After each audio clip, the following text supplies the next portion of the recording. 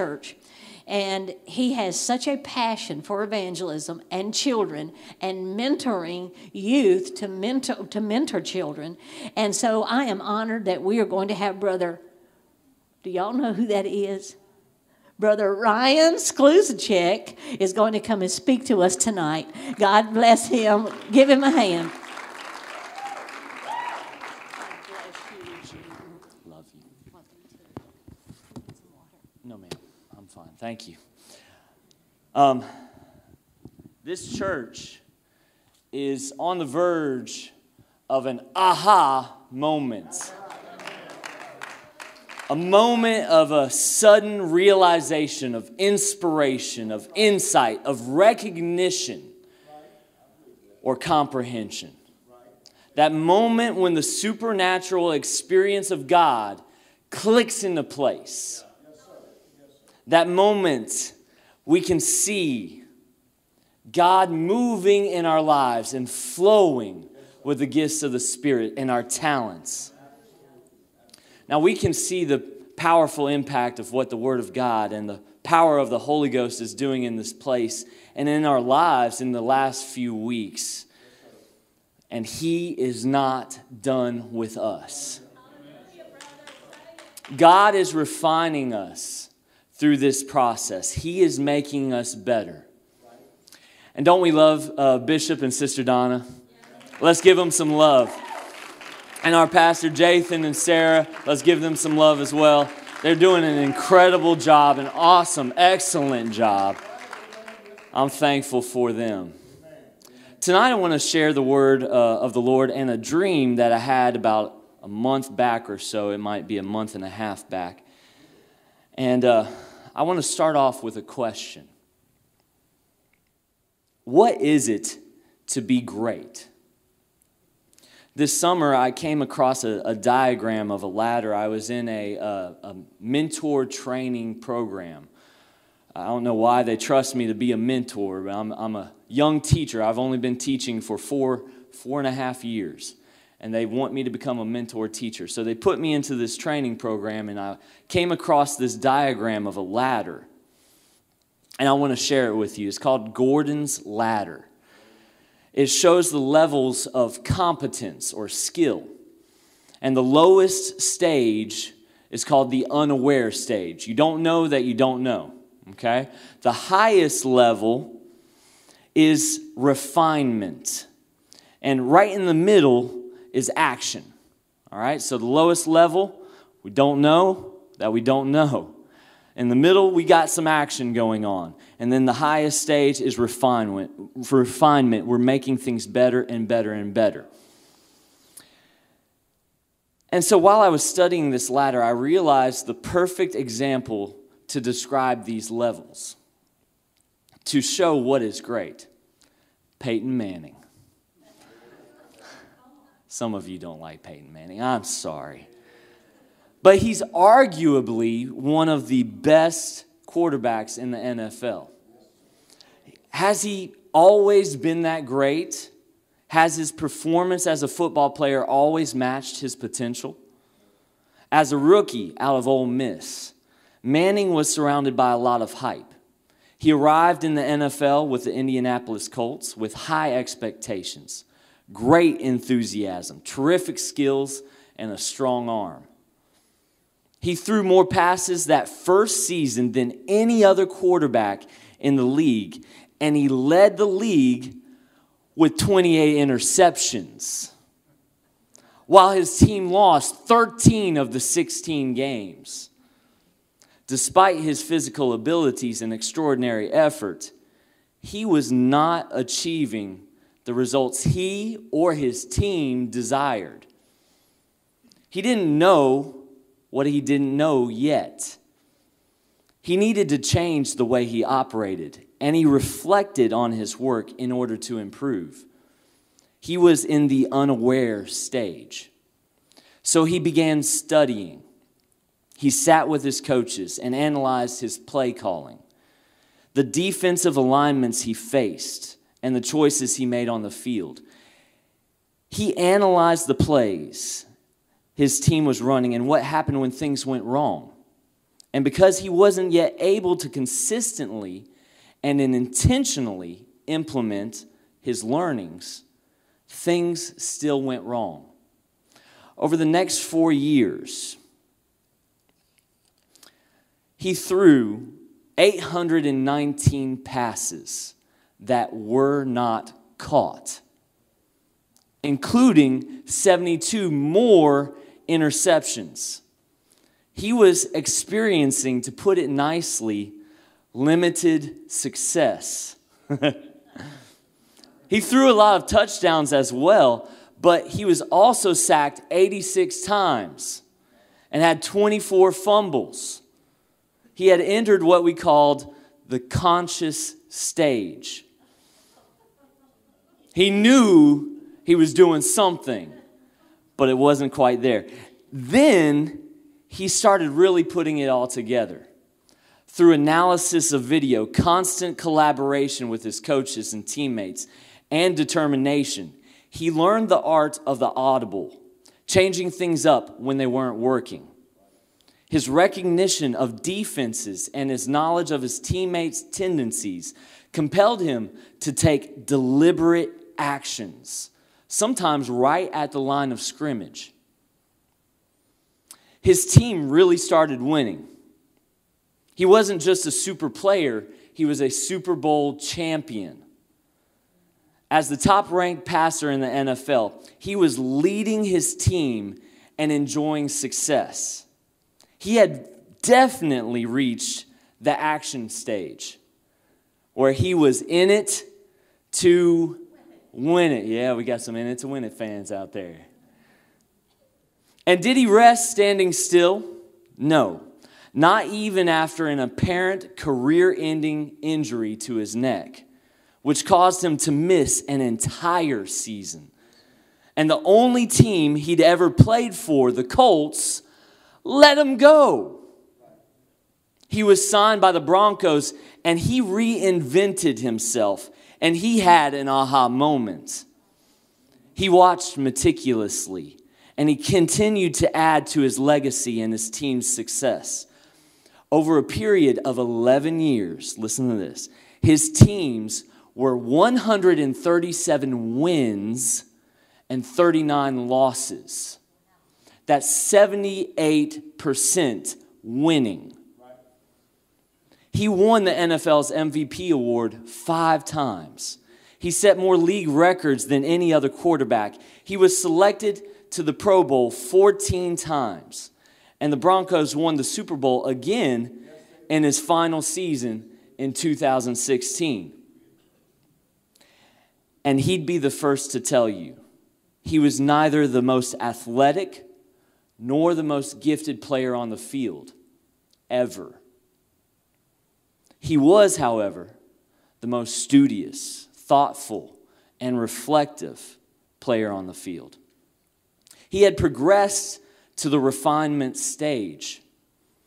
Our church body is no different than this example of Peyton Manning. Regardless of background knowledge, experience, the innate ability that we have from birth, all can grow as ministers. We are growing and refining ourselves in God. James 4:8 says, "Come close to God, and God will come close to you."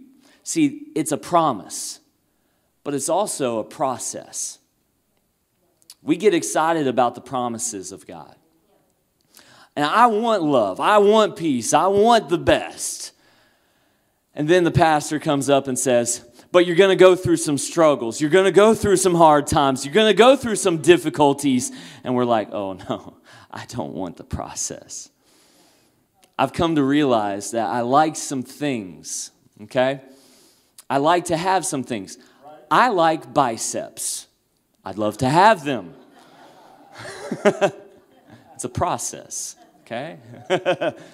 It's a longer process for me than some others, but it's a process, okay? I want my wife to be like, what a man. But it's more like, what a burger. It's a process.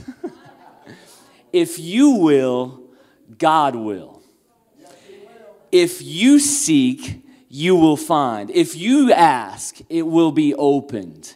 It's a process.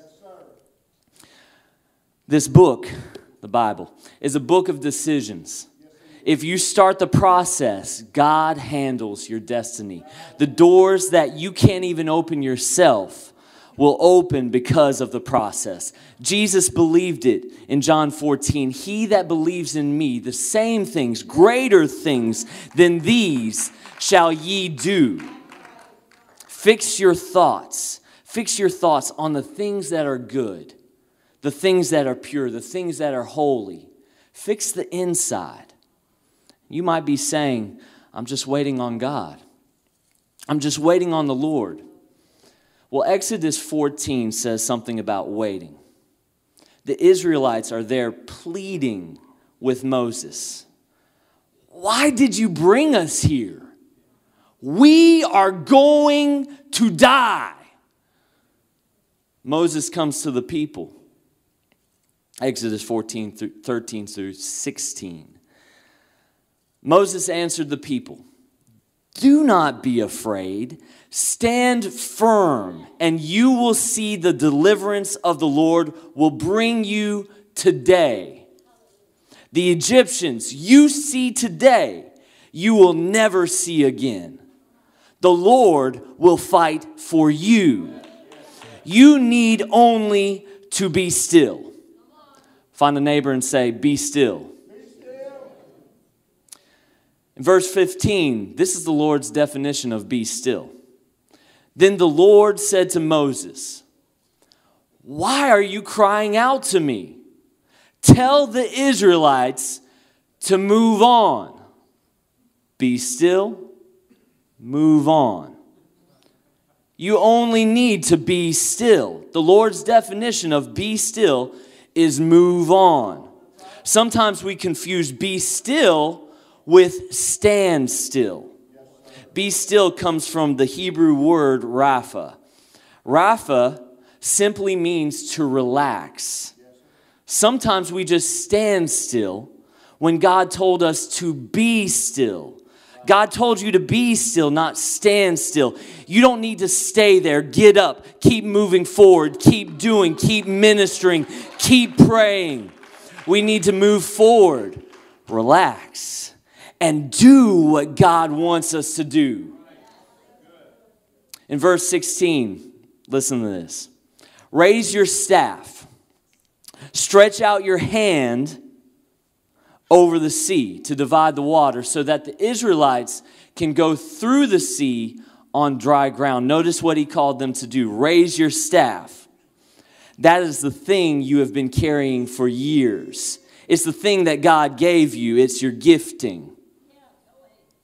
Oh, and stretch out your hand. That's the thing that you were born with. That's your talents. If you want to align yourself to what God has for you, you have to align your gifting and your talents. You have to access the power through prayer. You have to align yourself with your giftings. You can't just sit there and stand still.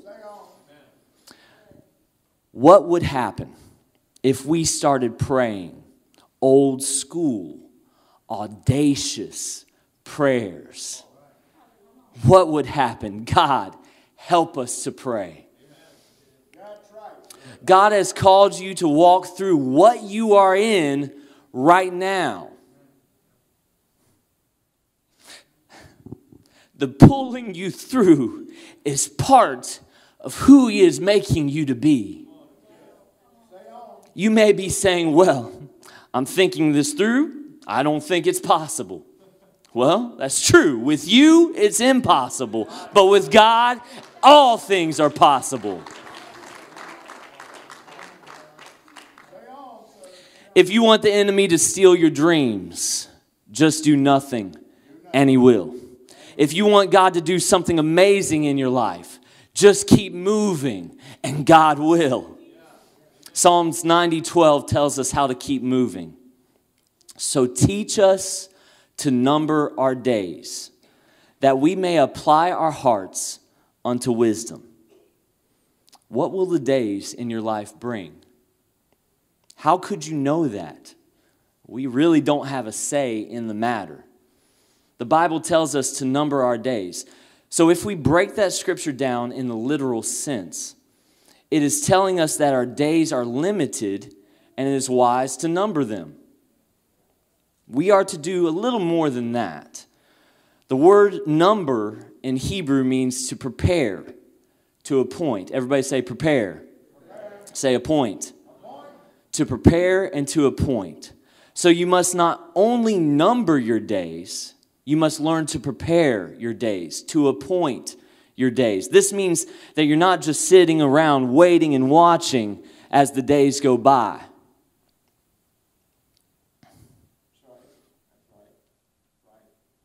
You're to prepare them. You're to appoint them. You're probably asking, how can I prepare my days before they happen?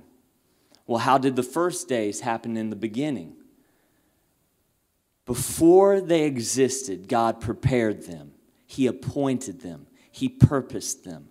So we must do the same. But how? Through prayer. Prayer for days that don't yet exist. You see, prayer isn't only for what is, but for what is not yet. We don't have the ability to determine what will happen, but it doesn't matter what happens. You appoint your days in God to bring what is good. You consecrate them for the purposes of God. And then you use your days to accomplish those purposes. Don't let your days determine your life. Let your life determine your days. And don't just let your days go by. Prepare them that they might become vessels of blessing. Appoint your days for the purposes of the Most High. So you have some choices to make. Two in particular. To walk in the Spirit or against the Spirit.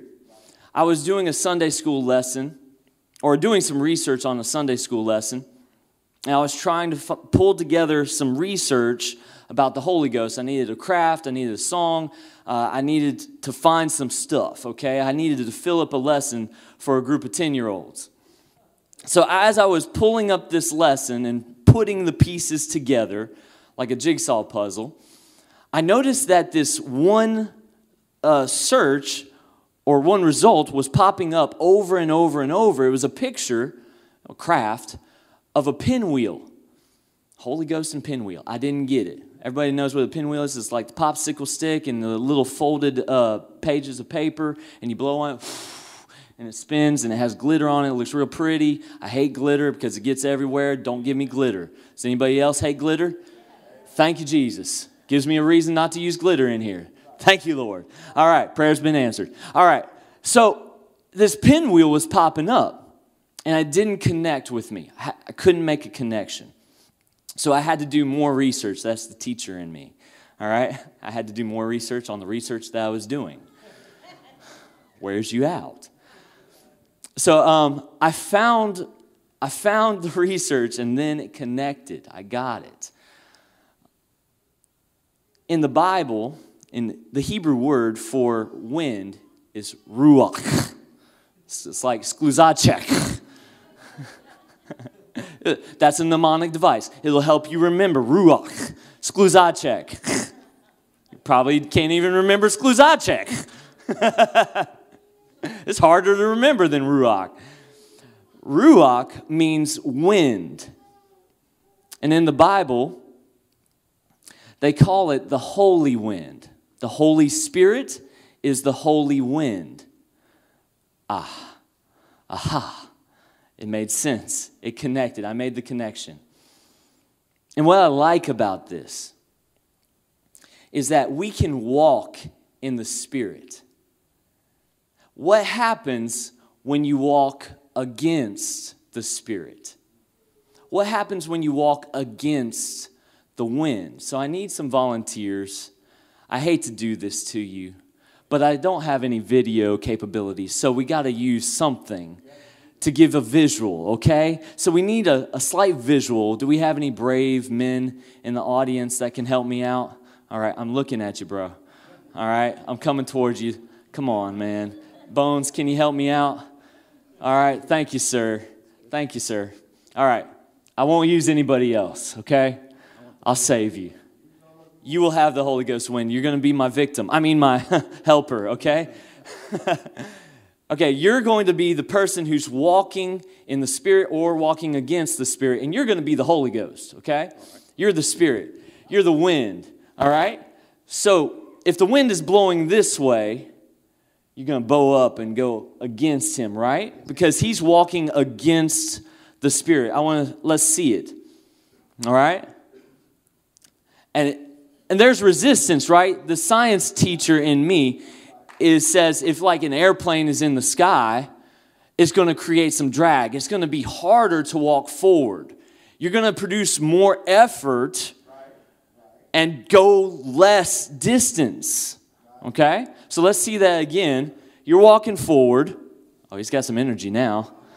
He's giving more energy. And the wind, the Holy Ghost, is moving this way. The Holy Wind is moving this way. Well, he's having more resistance, more trouble, and he's getting blown away. All right? Hey, that was good acting. I appreciate that. Thank you, sir. Excellent. Hey, don't go anywhere. But what if, Bones, you come over here. You walk with the Spirit.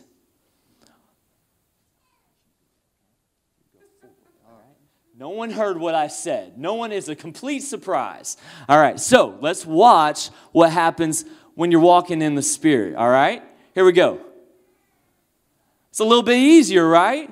You have less resistance. You get power from behind. You get a push from behind. Thank you, sir. Let's give him a hand. Thank you. Thank you for helping. So the Holy Wind helps you. It moves you ahead. It makes your walking easier. So when you walk against the wind, it creates drag. But if you turn around, then the wind gives you power. So it is with the Spirit. If you turn, change your course, if you repent, if you walk in the Spirit, then the drag will disappear.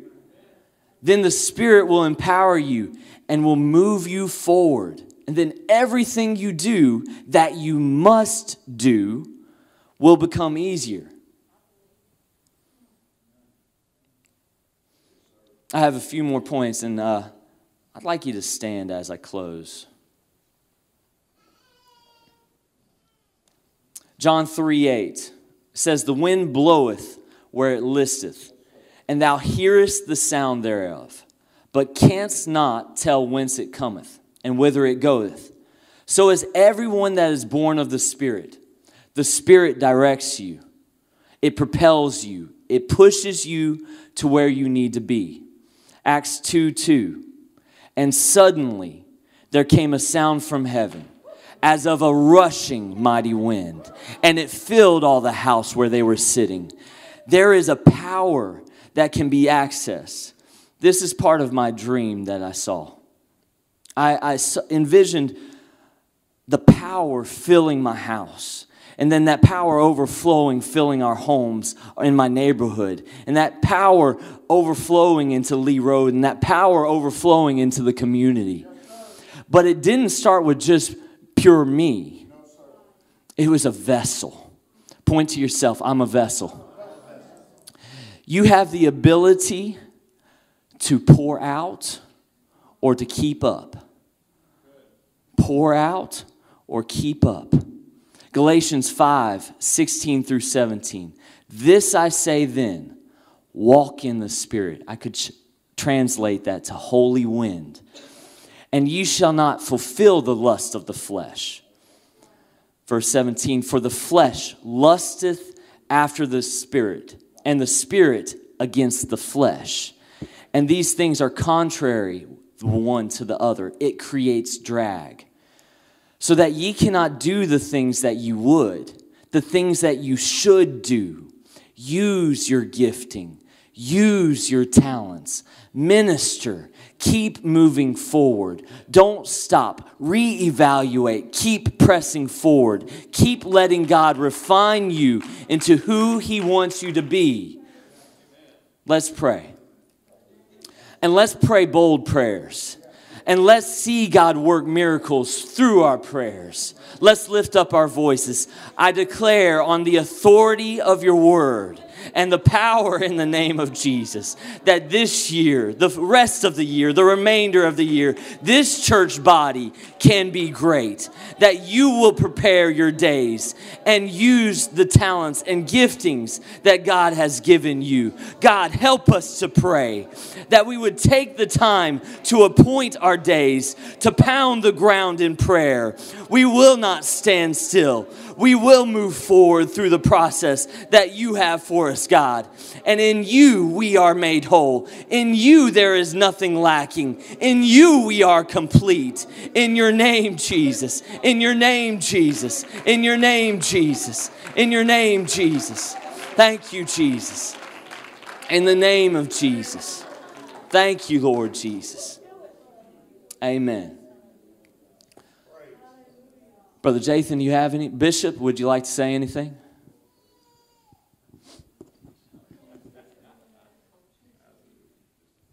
Brother Ryan, you were anointed of the Lord tonight.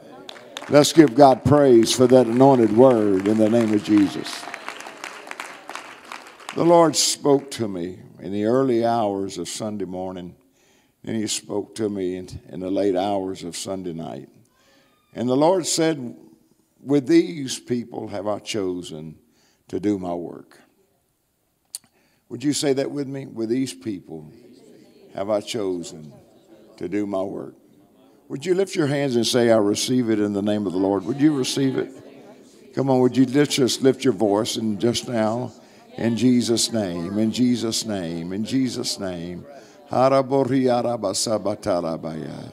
In the name of the Lord God Almighty, Lord, we want to be used of you in the name of Jesus.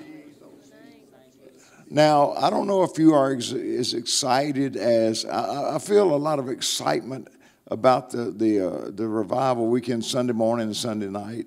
I feel a lot of excitement, and I know you're giddy about it, and that means that you're going to come in here ready to worship, ready to praise God. Hopefully the bulb in the screen will be fixed so people can sing the words. You know, the worship team was wondering why there wasn't anybody singing. I said, well, the bulb wasn't working. We have a technical difficulty we're dealing with. Then a bulb came in and it was the wrong one. So hopefully we'll get two more in here that'll be the right ones. Hopefully that'll be fixed. But if it is not fixed, we will find a way to glorify God. We will find a way to not let a bulb stop us from praising God. Hallelujah.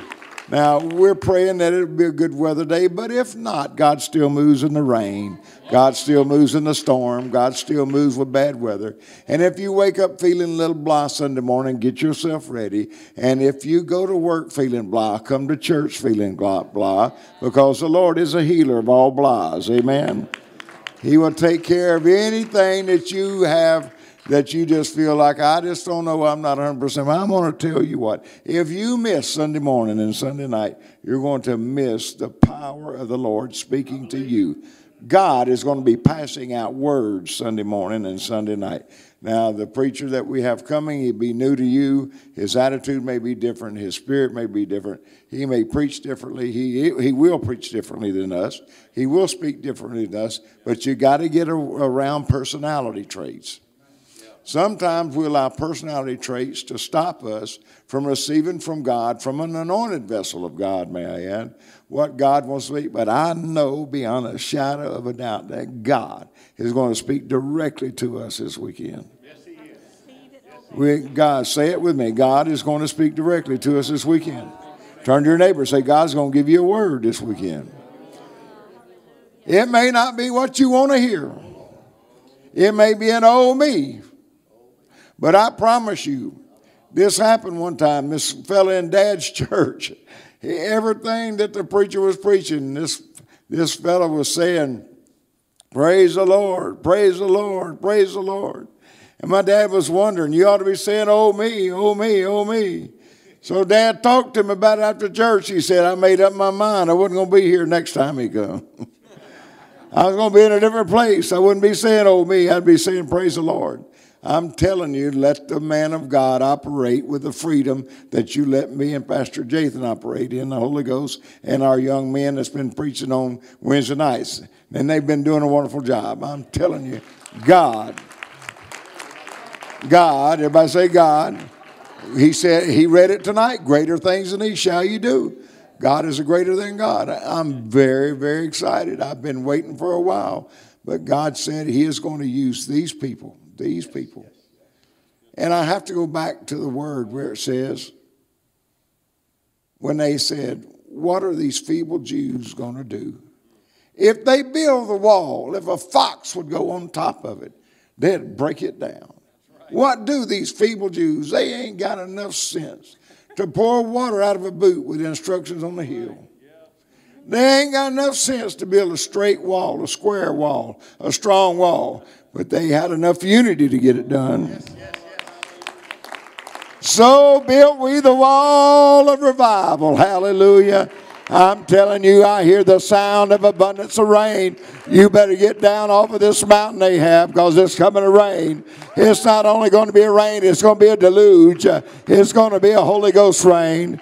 God is going to do great things. You leave here and you go in Jesus' name, and don't you let nothing stop you from being here Sunday. Now, I'm going to go ahead and tell you, Donna and I already had a previous appointment to speak out Sunday.